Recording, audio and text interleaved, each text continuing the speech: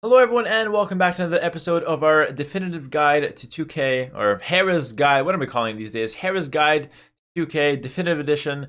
And today this is going to be like the 9th episode in the series. Hopefully you guys are all enjoying it up to this point.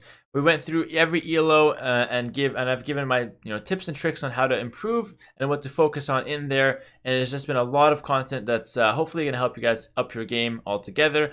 Today we're still going to do part 2 of the 1700 to 1800 range, and we have the second replay from Skiller stuff to go through.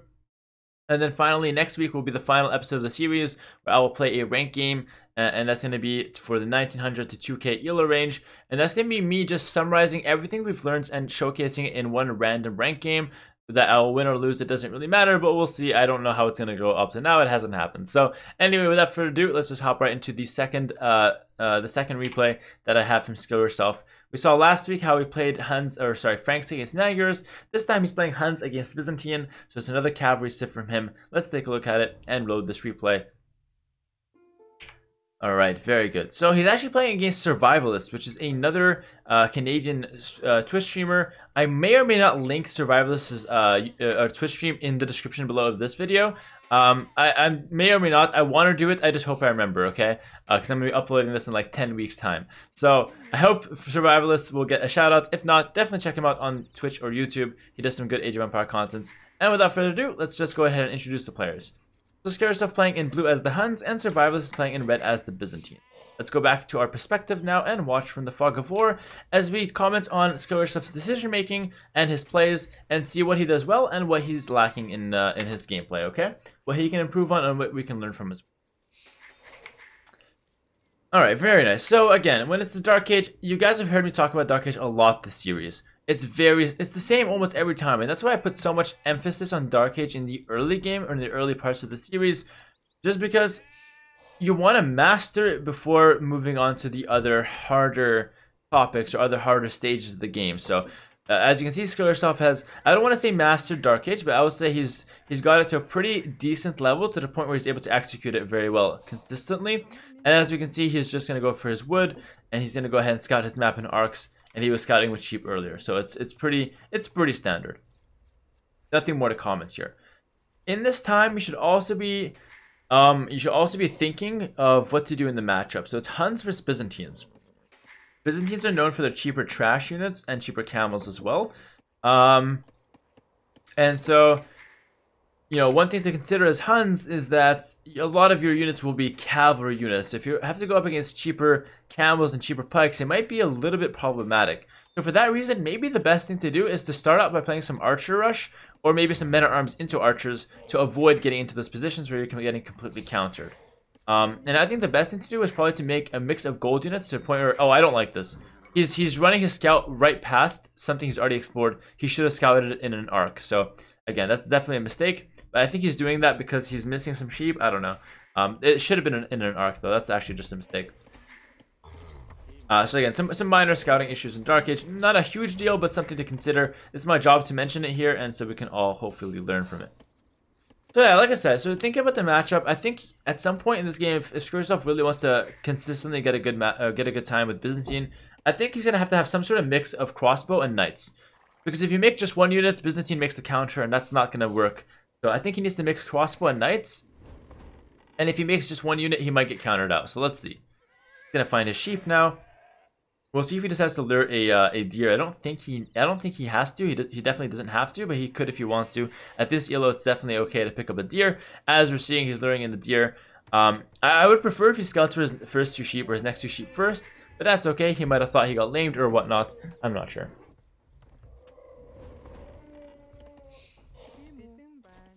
Alright, so he's pulling in his second elephant here, going on to the berries. As you can see, he's doing 3 on wood. With Huns, I'm pretty certain that Skill Yourself is going to go for a Scout Rush Builder. It has to be a Scout Rush Builder. No out of time on the TC. Very nice deer lure. Okay, cool. This is the 9th guide, those who are just watching. I know we're still going on here, K1, the editors in the chat here. He's going to have a nice time uploading these 1 week at a time to YouTube. So let's sort of shout out there.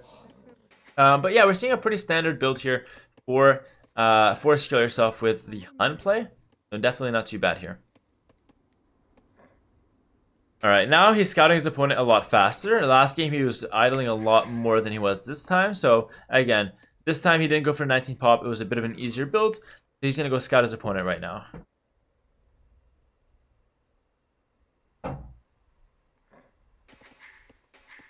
It does seem like he's down 2 sheep. He does have a deer extra to show for it. He's gonna go for 21 pop scout. So this is basically exactly the builder I have in my Discord, and he's just gonna be executing it pretty nicely here.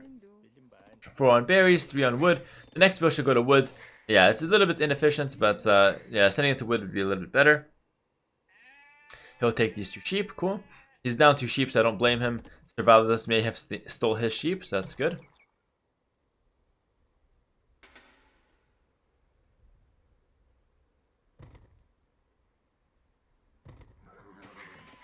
Okay, and yeah, so now he's just gonna be going to his second wood camp, and wait, what is he gonna go for a forward?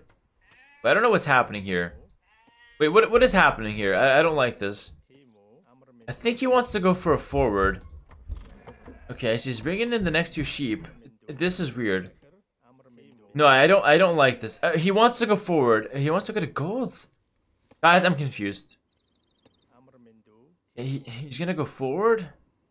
This doesn't make sense. I think this is going to be a disaster, guys. Going forward versus Byzantine is a really bad idea. For a few reasons, actually. I should explain this. I should explain this before it happens. Because if you go forward, scouts lose their value. Because you're fighting really close to your opponent. So what ends up being better is Skirmisher and Spearman. Skirmisher and Spearman become the best units in close combat in Feudal Age. Guys, who's got the cheapest Spear and Skirm combo in the game? Oh, why? It's Byzantine. So going forward with Byzantine, not the best idea at all. Like, this is actually quite bad. So while Huns, I agree, have a good forward because you don't need Huns. It's not a good idea to forward Byzantine a lot of the time. So I'm not a fan of this. I prefer if you just played scouts from home and then adapted into some crossbows and Castle Age. I think it'd be much better. He's gonna go instead with the forward with the barracks forward. You don't need houses, sorry. You don't need houses with Huns. Sorry about that. And I don't wanna I think that was a range. Yeah, that was actually an archer range, so oh, Survivalist is gonna go for a range opening, which is like the perfect reaction to this. Guys, this is not looking good. This is not looking good. He's gonna go Spear Skirm, as I thought, but I don't think he's going to have a good time against Byzantine here. I think Byzantine should have the upper hand. So right now, I'm seeing just a mistaken strategy, simply.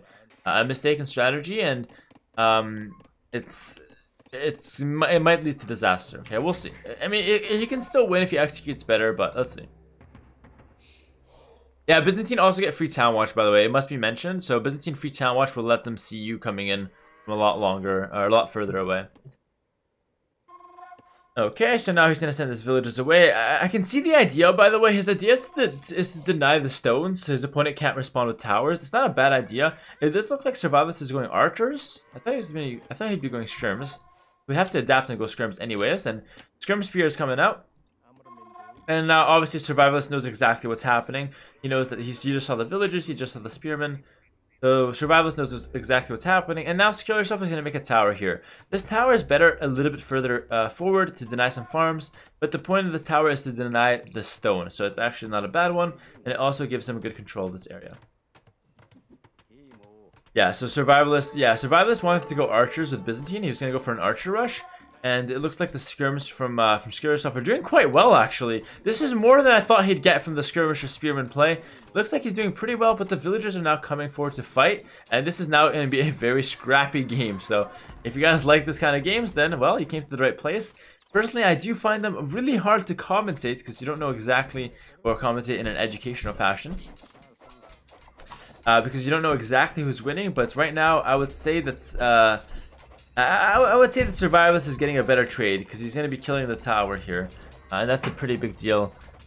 Yeah, Skill Yourself kind of lost his spearman too early there. And this is turning into a kind of the disaster very fast. And again, this is kind of why you don't want to rush Byzantine. They see you from a lot further. And now we might see some skirmishers from Survivalist to just defend this straight up.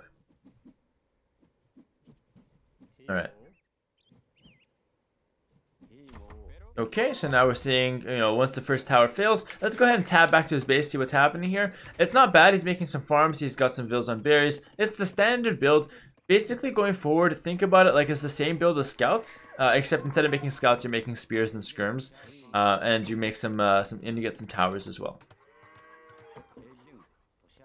Alright, so now, well, let's do some skirmishes from Skill Yourself, and I like that he's pressuring because he has no reason not to at this point. He came forward to pressure, so he should be harassing his opponent as much as possible. And this is good damage. He's idling Survivalist quite a bit. So Survivalist, I think he's not reacting perfectly to this. He needs skirmishers himself. Yep, there it is. Skirms himself, and that 1 HP scout's gonna die. Good micro from Skill Yourself. I've said this before. I wish I can see if the skirmishers are on stand ground or not. But nonetheless, Skill Yourself is playing quite solidly here, sniping away units and just constantly pressuring his opponent, and making sure his opponent isn't getting a free pass with his economy. This is so much damage. Well played, Skill Yourself. This is amazing. This is amazing pressure. I think Survivalist is making a lot of mistakes here, defending this. He now gets a defensive tower. He's kind of panicking here though, and I don't think Skill Yourself should make the tower. Yeah, make it right here. Make it. Yeah. Beautiful. Very, very nice. So this just seems like he's got some experience playing this kind of messy game. Maybe he played in the past where this was a bit more popular. He's getting fletching. This is a very nice gameplay. This is a very nice rush from Skill Yourself. I still stand my ground. I don't think it's the best thing to do against Byzantine, but he's making it work. So far, at least.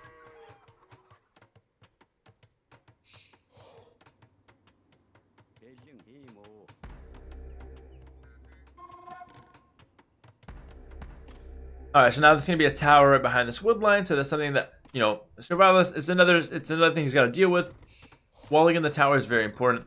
At this stage, you need to be thinking ahead. Forward is all about adapting. So at this point, I think Skill Yourself should try to switch into a stable. The reason you want to switch into stable is because Survivalist is very likely to make a lot of skirms to defend this, and Knights want to play on cavalry at some point. So switching into scouts is a very logical transition for Skill Yourself.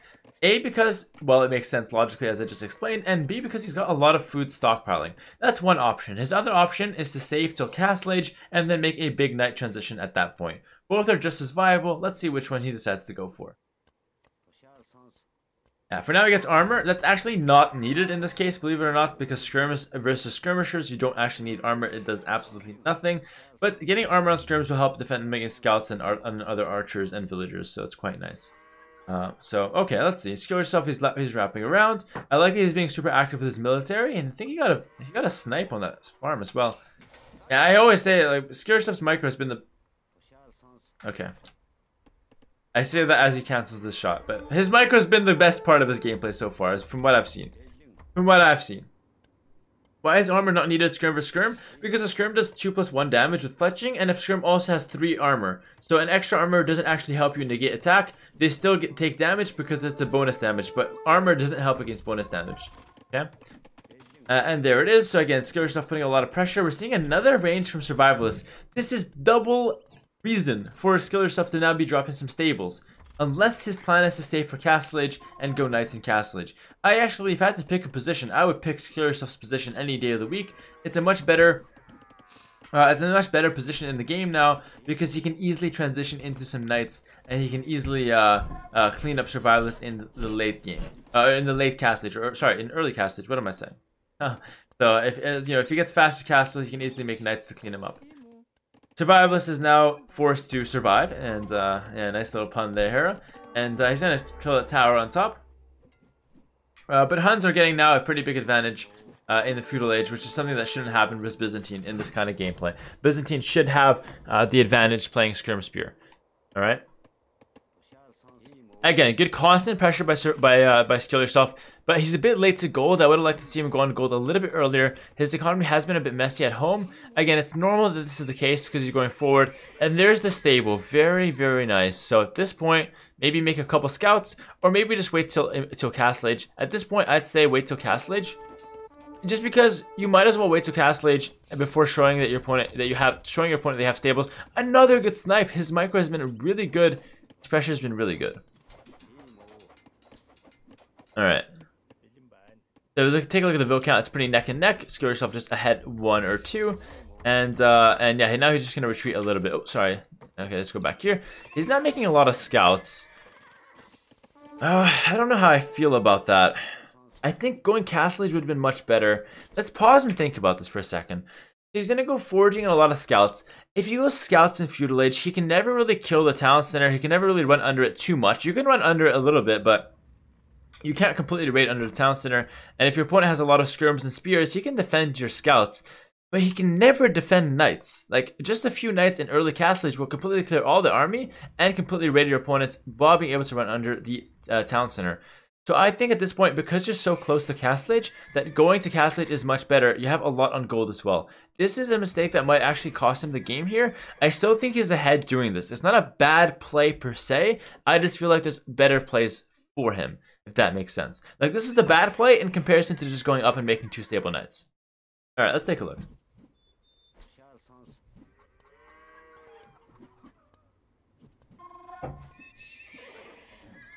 So again, I understand the play with the scouts. I like that he's getting foraging first because armor on scouts, for the same reason that armor on skirm doesn't help them. Armor on scouts doesn't help them against other skirmishers. Skirmishers will always do 1 damage in Feudal Age against scouts.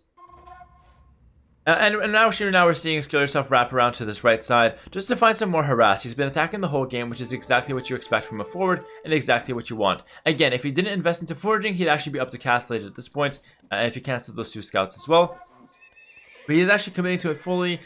And let's see if it pays off personally. Like I said, I think the Knights playing Castle Age would have been better. These scouts are going to go in, and Survivalist is simply going to run back to his town center. And now, because you don't have bloodlines and because you don't have armor, you can't run under the town center. It's exactly what I mentioned becoming a reality. The scouts are good versus skirmishers, but they can't really raid under the town center. And now Survivalist will just wall up. You can't do this. He's going to lose too much HP here. And now he's going Castle Age, but it's a minute behind what he could have gotten. And he's gonna go for the second stable. So listen, this is really good. This is really good gameplay, but it's not perfect. All right, it's not perfect. It's really good, but it's not perfect. He has the right idea. He's just, yeah, he's making skirms now. That's not a good. That's not really the best choice right now. Best choice for now is to go up to Castle Age and go like literally 3 stable knights all in. And the reason you want to do that is because knights solve all your problems here. They completely clear everything. Whereas now, if you make scouts, you're kind of half-assing it. Survivalist is now preparing some spears. It's not the best decision to make the scouts here. Horse Collar just now coming in. He didn't get the eco upgrades because he was going forward. Obviously, it's understandable. And by the way, if Survivalist was really playing well, Survivalist would actually wall the stables now to prevent Skill Yourself from making nice in Castle Age.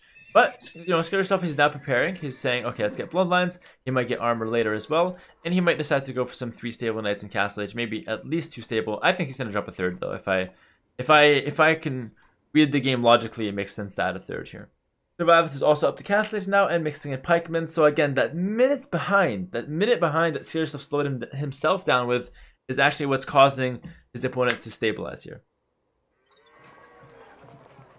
Okay, Survivalist will move forward to some skirms. I don't know what Survivalist is doing behind this. I imagine he's either doing pikes or he's doing a stable transition to make camels. Yeah, he can go camels here.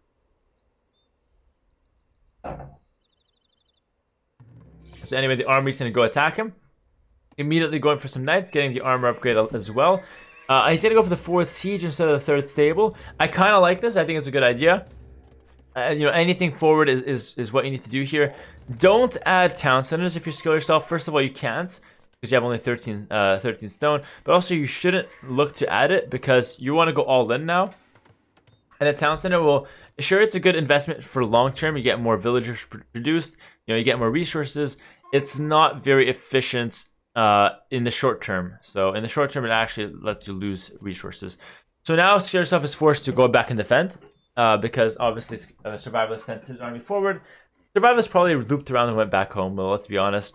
Nope, he's actually hiding his army here. We don't know this, though.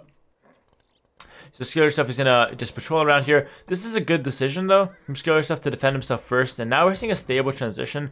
Yeah, 2 stable camels from Survivalist. And Byzantine have cheaper camels. So, again, now it looks like it's a position where Survivalist is actually going to be winning. Now, from this position, I prefer Survivalist's position. I prefer to be Survivalist. Even though Skill Yourself will clean up these skirmishers, which is actually going to be a very nice cleanup, his unit is the knights, and the Byzantine cheaper cam will completely clear that up. And again, I said at the start of this game that if you want to win this game, Skillerstuff would have to go for something that would let him have a combination of units, so like knights monks or knights crossbows or knights siege. And knight siege is probably the weakest one. He's now gonna get the monastery, which is a really good option. But if you just go with like one main unit, like in this case, the camels should be able to clean you up. The monastery and the siege do help out though. I do like that. So maybe some more scorpions and maybe some monks to help counter the camels could be good. So at this point, you need a lot of gold. I'm pretty sure Skillerstuff forgot to get the gold mining upgrade. That's 2 games in a row that he forgot it. So I'm going to tell you, Skillerstuff, reminder here. Let me just make sure that he forgot it. Or that he didn't get it. Yeah. Oh, he hasn't gotten double bid axe either. So his economy is completely terrible at home. He only has horse collar right now. So this is actually a very, very bad position economically for Skillerstuff. If he doesn't win with this push, he's probably going to lose the game because he's missing out on double bid axe and he's missing out on gold mining upgrade this whole time. So that's like such a long time of gathering that he could have benefited from those. And now there's so many camels because they're so cheap, and Survivalists will take a big fight. And this is no way Skillerstuff wins this fight. There's no way on the planet, not even on any planet in the entire solar system, that Skillerstuff will win this fight. So again, it's complete cleanup. Again, this is why you can't have only one unit against Byzantine. They're gonna go for, you know, one unit to clean you up because they have a cheaper counter unit, and the GG well played is dropped, and there it is. So exactly what I predicted from the start of the match, because I thought about the matchup and I figured you can't go with one unit as Huns. You know, you'd really need to go for a combination of units to win, and he went for one unit in Imperial Age, or in the Castle Age, sorry, and he didn't have time to get monks yet and siege to support it. So one unit for Huns, one unit for Byzantine will always be better because they just counter. And the GG is called here. Well played to Survivalists. And well played to Skillerstuff for showcasing these games. It's honestly pretty brave to showcase games like this on stream, where you have, you know, the potential for me to roast you. Let's get a round of Hera claps in the chat. Just give them well played to both of them. And you know, these guys are both really nice people. As you can see, the respect is there. GG well played called from Skillerstuff, and Survivalist is a really nice streamer as well, who's very nice to listen to. GG well played. And that's going to be the end of this episode, guys. I'll catch you guys in the next one, which will be me playing a ranked game and wrapping up the series. Hopefully this has been educational. Hopefully it's been, you know, just entertaining in general. And hopefully you'll learn something. Take care. See you guys next week.